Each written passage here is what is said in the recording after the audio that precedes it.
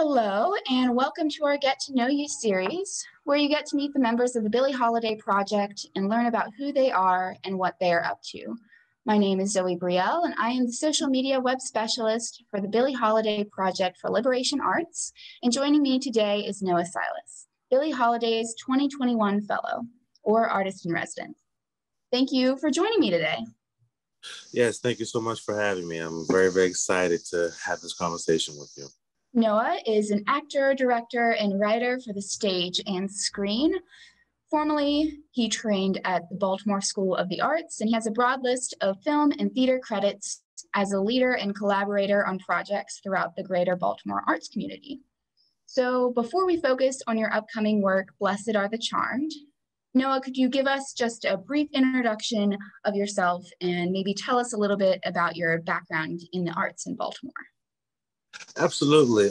I've been an actor my entire life. My first show, I was like 6 years old at the Arena Players, which I think now is still the longest Black operating theater in the country. I would do little musical numbers there over the summer.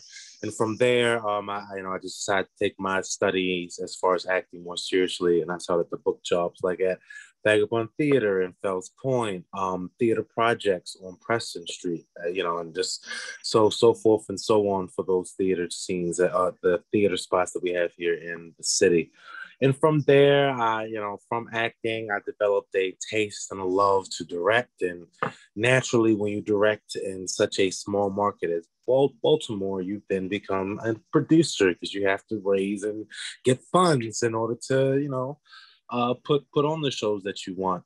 And then just from there, just moving, more and more off of the stage and wearing hats there. That's when I developed my love, or the few words that I had to say, and now I have the title of writer.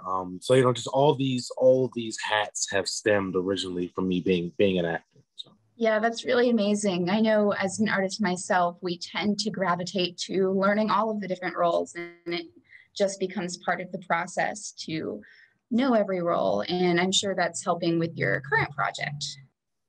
Your project, Blessed Are the Charmed, is a documentary drama that explores the lives of Baltimore-based artists to create a culminating story about the evolution of Baltimore's contemporary Black arts culture scene. Could you give our audience an insight into this project and what it's hoping to do for the community, and maybe how you picked the artists that this documentary drama will be focusing on? Well, I would say plainly, I want the audience to be able to establish advice and or solutions of what they think could help Baltimore City's art community and their art scene. So one, I want to establish what those issues are. In talking with the current artists, just making it as authentic and as organic as possible, asking them what have they personally faced. I mean, this is generation after generation of artists having to deal with this. And what happens is, because it is such a quagmire of issues, even beyond the art scene, we can go with the violence and the blight and the food deserts, etc. But because it is such a quagmire of issues in the city, artists leave. Or the art is smothered under so much other mess that it never blossoms. It never turns into a rose out of the concrete. Once I show them what these issues are, the fact that even in Billie Holiday's time have dealt with these same issues, the same issues that we're dealing with today, what can be done? How can we move forward? What are some things that we can start to do today? You as an individual, you as a citizen, you as an artist, you as the viewer, what could you do today, tomorrow, this morning, last night to help curtail, just changing it degrees at a time to get rid of these issues? And that's what I want. That's what I'm hoping. And I love how community oriented this project is, because it's so important to start now. We have to come together, and that's how I think change happens. Is there anything else that you want to mention about how our audience members could get involved? Well, I mean, just from the last couple of years, pre and post COVID, I would say if you really, really want to support the Black art scene and just the art scene in Baltimore, this is the art scene in general, go out, support them. If it's a theater show, if it's a film, watch it. If it's a open art installment at a gallery, go there. Eat the cheese and wine and schmooze over the art and the artist.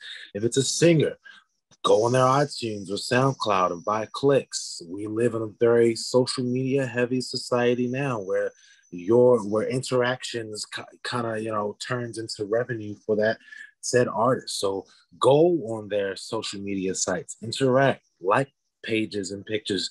And I always say this, follow what you like.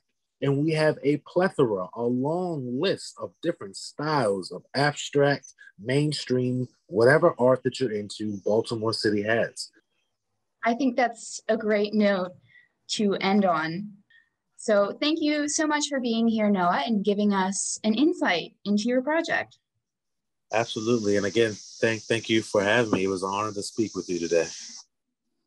To the listeners, thank you for tuning in, and be sure to follow Noah Silas's project, Blessed Are the Charmed, on our website and his social media, and subscribe to our monthly newsletter.